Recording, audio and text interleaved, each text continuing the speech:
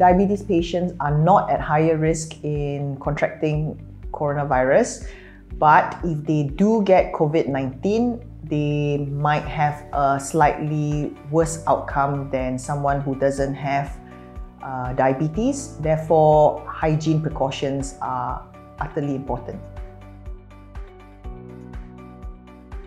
Diabetes patients might have a higher complication rate than a non-diabetes patient in COVID-19 because the viruses thrive in an environment with high sugars, and therefore they might make things a bit complicated. And diabetes patients might also have other illnesses that may complicate matters.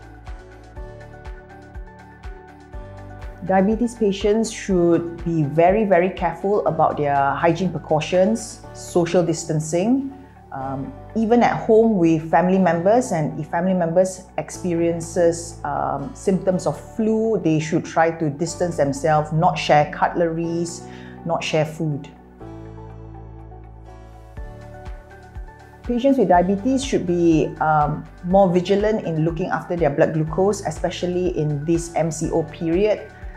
If they have a blood glucose meter, they should try to measure it more often, and if there was any problems, please do not hesitate to contact your usual diabetes care provider.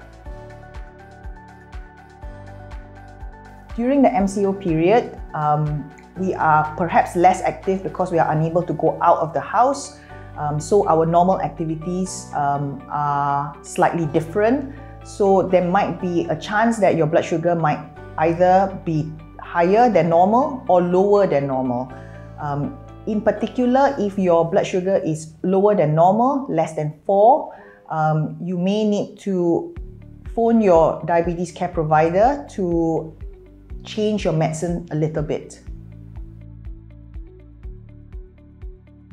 Warning signs of a low blood sugar or hypoglycemia include feeling trembling, shaking, tiredness, tingling of the lips, feeling more hungry than usual, sweating, and in more severe cases, confusion or personality change noticed by family members. This is symptoms of blood sugar less than 4.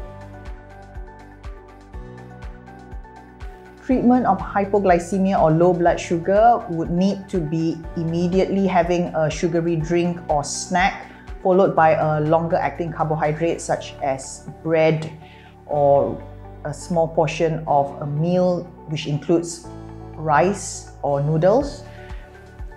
If hypoglycemia occurs frequently, you need to contact your diabetes care provider as medicines may need to be changed.